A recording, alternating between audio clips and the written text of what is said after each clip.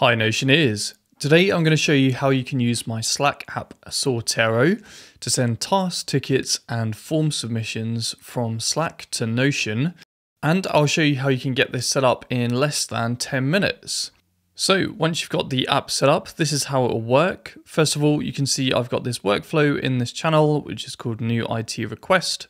So if I type / new IT request and write new laptop, choose a type of request, choose the team that I'm in, and enter MacBook Pro, for example, and click submit.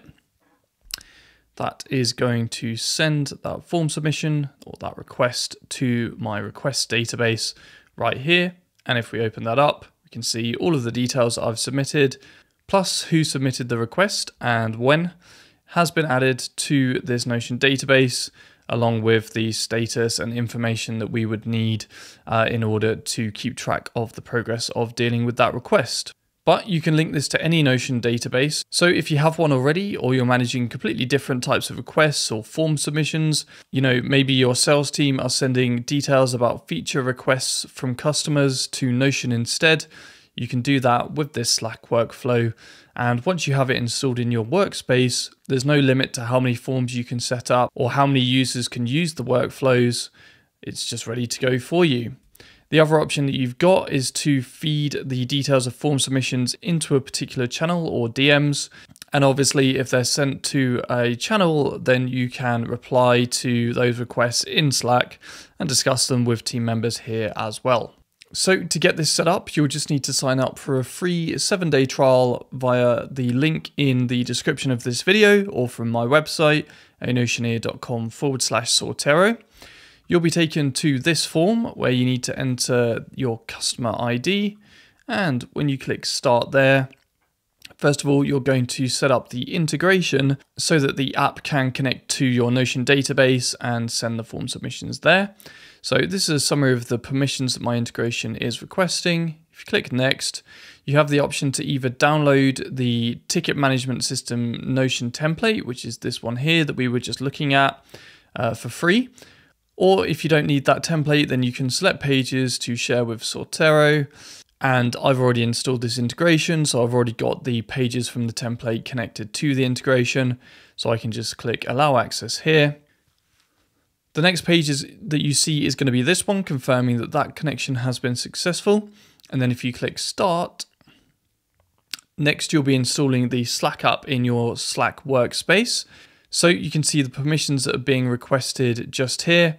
And then if you click allow, then you're going to see a page like this, which contains a video guide to getting the app set up. Obviously, I'm going to take you through that process now, but that's a slightly more technical guide for you there as well. So now that we've done that, we can go back to Slack and to our workspace settings. And we just want to go to tools here and workflow builder.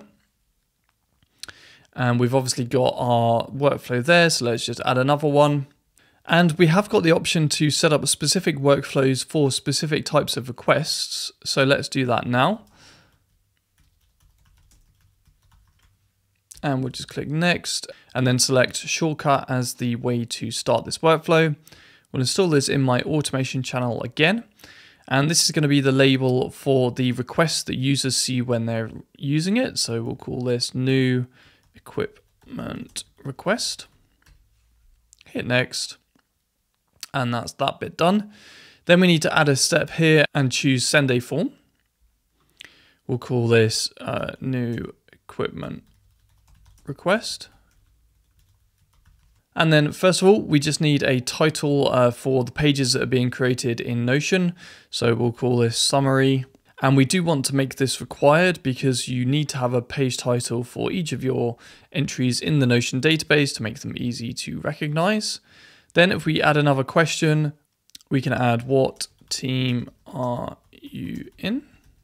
And here we're going to choose the select from a list option. And we just want the options here to match up with the options in our Notion database. So they would be finance, marketing, or sales. And that's that. We can turn off the option to make that required in case those list of options aren't suitable.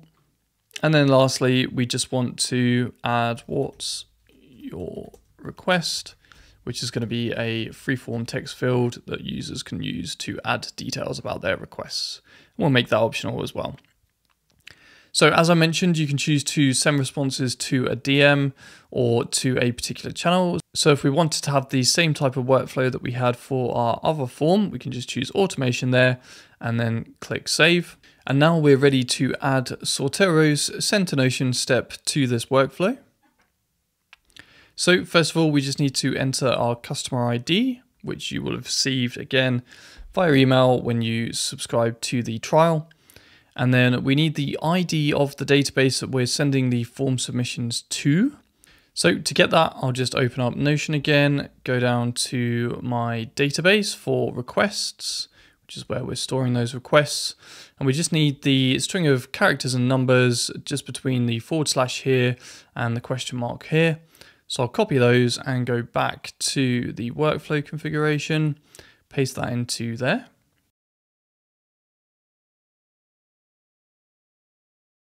And you can see at the top of the page here, we've got a summary of our customer ID and the name of the database that we have connected to the app so that you can check that you've got the right database ID there. Now we're ready to start mapping the fields from our form to the fields in the Notion database. So this is a list of the properties that are configured for our Notion database, and it's only showing the ones which are compatible with the app. So if we insert a variable and choose the response to summary as the name property, which is our title property in the Notion database, for team, we can choose what team are you in. Status will be set automatically by Notion. There's a default option set for that property, so we don't need to worry about that. Requested by can be the person who submitted the form, but we just want to choose their email address here so that the app can match them up with the email address of the user in Notion who we want to set as the requested by person. For type, because we didn't add a field for type, we always want it to be new equipment. We can just type in new equipment here. And then for our request, we want to match that up with the what's your request question. So if I click save now, that's added that step to the workflow, and I can just click publish to add that to my Slack channel. We get a nice animation like that. So if we go back to the automation channel, you can see that we've added this new workflow to this channel right here. And so now if I type / new equipment request, then I have a nice short form to fill out. So this could be new mouse for marketing again. And we'll just call this standard. Click submit. Then since we've got this table view open right here, we will see that new page get created and appear there in just a second. So that's everything you have to do to get the app set up. As you can see, nice and straightforward process, but just let me know if you have any questions at all or any comments. And stay tuned, I will be sharing more apps and automations like this very soon.